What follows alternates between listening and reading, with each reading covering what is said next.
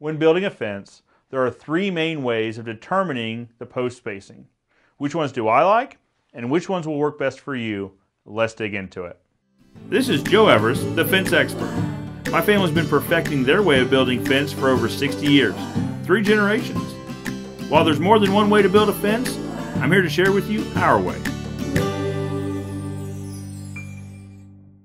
When determining the layout of the fence, I'm sure there are more than 3 methods of determining the layout, but there's 3 main methods.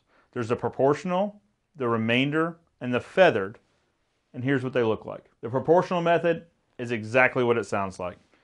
Each section is evenly spaced. The entire distance of the fence has even proportional sections. Using the remainder method, we lay out every post to be 8 foot apart, the standard width for a 6-foot privacy fence.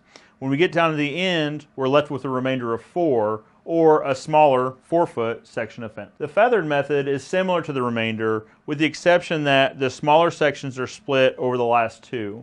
So you evenly space at 8 feet the majority of your panels. The remainder is 12, so you split that into 2 smaller 6-foot sections. When we're building wood fence, I really prefer the proportional method. Every single section is going to look exactly like its neighbor. They're all proportionally at 7.5 feet.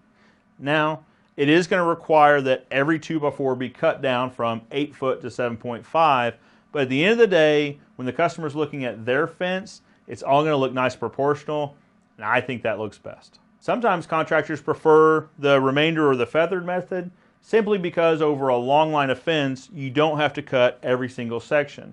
When you're doing a fence such as ornamental iron, aluminum, or vinyl, that can really get labor intensive and end up costing the customer quite a bit.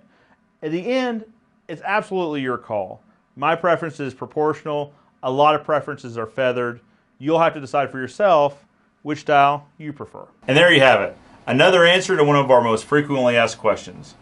If you have more questions about the fence installation process, check out our video series dedicated to answering your frequently asked questions.